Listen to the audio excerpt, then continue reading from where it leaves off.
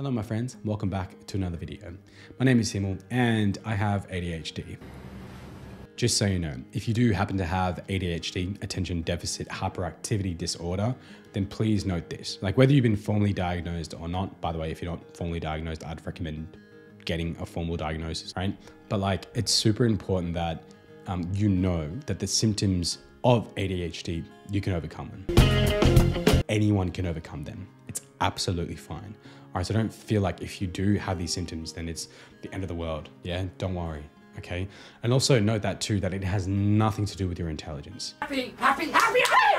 It doesn't make you any less or more smarter than someone else. So please don't think that if you do have it, that you're stupid or you're dumb or, you can't achieve great things like how someone else that doesn't have it, does. So this video, we're just gonna go over what are a few ways we can actually manage our attention.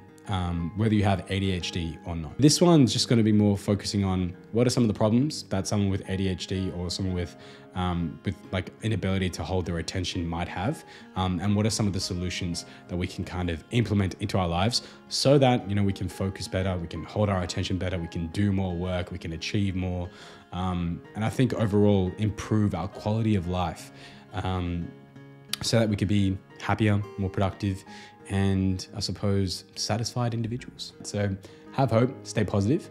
But yeah, here are a few things that I'd like to share with you. First thing I would like to recommend to you is to outline clear deadlines and consequences for those deadlines. Very often what happens is if there's no deadline, someone that has ADHD would kind of just lose track of time and not really pay attention to it.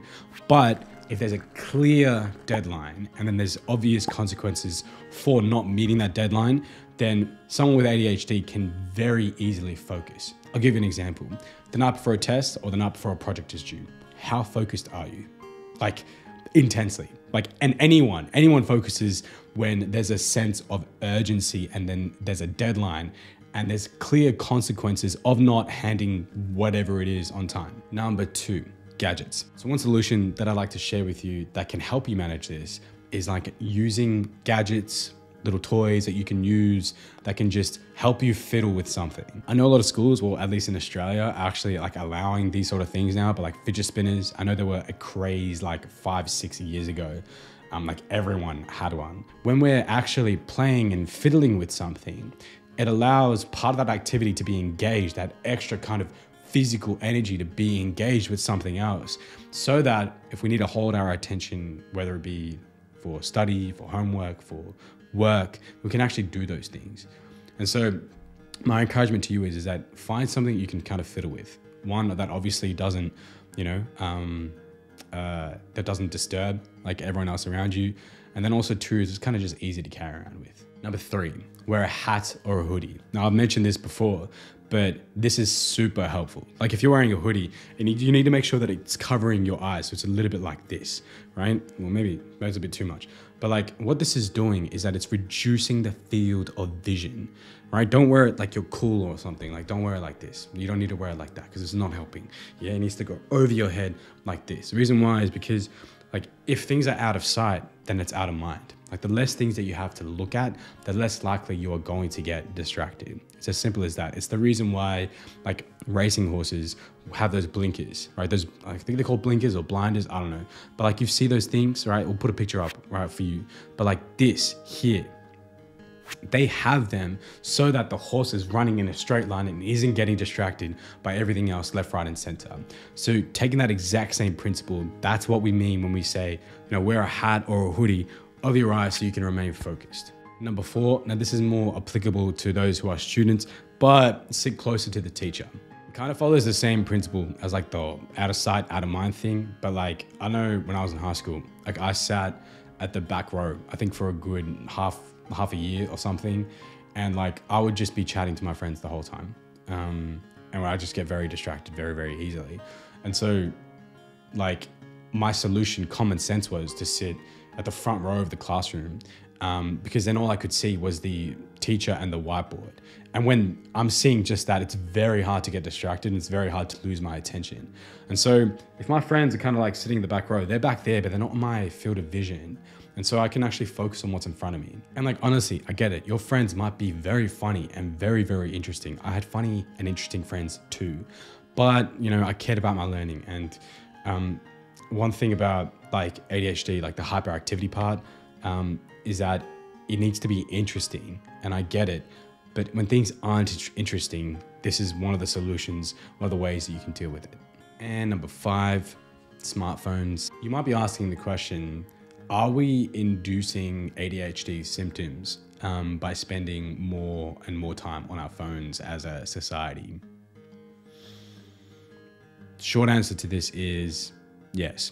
In fact, a 2014 study with 7,102 students, I believe, so quite a big study, found that like these adolescents, right? There was 7,102 adolescents. So they struggled to hold their attention if they spent more than 60 minutes on their phone in a day.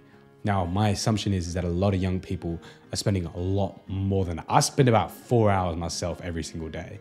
And so you got to think about it. Like, are we gearing our young people these days to have these symptoms of inattentiveness, of not being able to hold their attention and focus and do like long bouts of intense focus work and whatnot? And the question, well, I suppose the answer to that question is, yeah, like it's a sad reality, but like, we kind of got to face it and be honest with ourselves, because this is what we are facing at the moment. You have a lot of young people in high school who want to do well, who strive for greatness, but unfortunately don't have the capacity to, because their minds just aren't allowing them.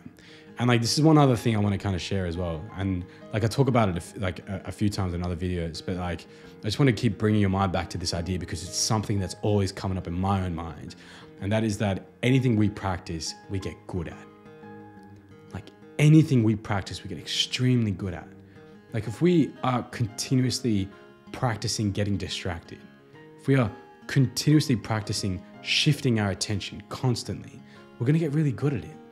And so when we ask ourselves to then focus for like an hour, but we haven't practiced focusing, then it's like, that's a stupid request to ask of yourself, because you just can't do it. And so obviously the obvious solution here is that, and what I think can manage a lot of things. Like, this is not backed by research or anything. Who knows? There might be research that actually backs this. But this just, for me, makes common sense, right? Like, if you practice focusing and you practice consistently, when you lose focus, bringing back your attention, then you can build focus. That's backed by research, by the way. The bringing back of your attention to the task at hand is super helpful. Everyone deals with these things differently, but I hope some of the things that I have shared with you might help. And please try them. If one doesn't work, try a different one. Or share some ideas that have helped you, that you think could be really helpful for other people to know. Post it in the comments. There's a 2-hour podcast by Andrew Huberman. You are more than welcome to have a listen to. It's titled ADHD and How Anyone Can Improve Their Focus. Now, like I said, it is 2 hours long. So if you do have ADHD, then that might be a bit of a long time to kind of listen to something, but I'm sure you'll find the time, and I'm sure you have the energy to do it. So go ahead and check that out if you wish. By the way, don't forget to subscribe to the channel and like the video. I will see you in the next one. Take care, my friend. Bye-bye.